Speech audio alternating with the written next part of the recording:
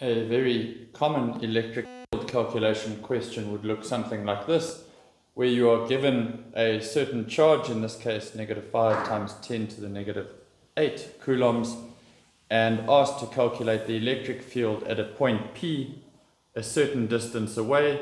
In this example, we are going to say 5 meters away.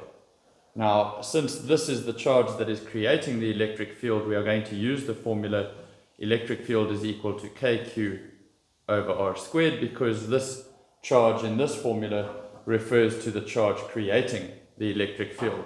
K, we know, is our constant, and Q is given to us as 5 times 10 to the -8 coulombs, and the distance between them measured in meters is 5 squared. So this tells us then that the electric field at this point is 18 newtons per coulomb. And what's important here is being able to define the direction.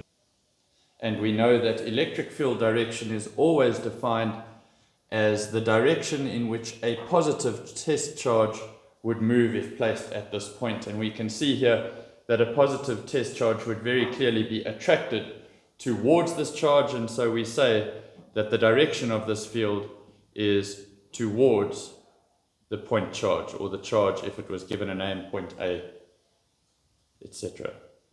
So we have now calculated the electric field at a point 5 meters away from this charge. Important to note here that by directing it as towards this point charge, instead of saying upward, this will always be true. So if the point P is drawn here 5 meters away, the direction would still be correct as it is still towards that point charge.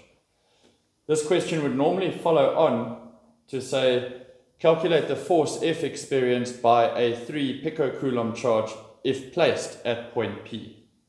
And so, since we know that we have a formula that relates the electric field strength to the charge experiencing the force, so note here that this is the charge that is experiencing the force. The electric field we've already calculated at a distance of 5 meters away, and so we can say the electric field strength is 18, and the charge was given to us as 3 picocoulombs, which we know means 3 times 10 to the -12 coulombs. And this then tells us that the force experienced is 5.4 times 10 to the -11 newtons. And then finally the direction. This is a positive charge, and so this positive charge would be attracted towards that point charge once again. Again, I prefer to always give the direction in reference to the charge creating that electric field, so that this is true no matter which direction you look at it from, whereas if you wrote it as upwards, it would only be true when looking at it in this direction. And so we say the electric field is towards this point charge.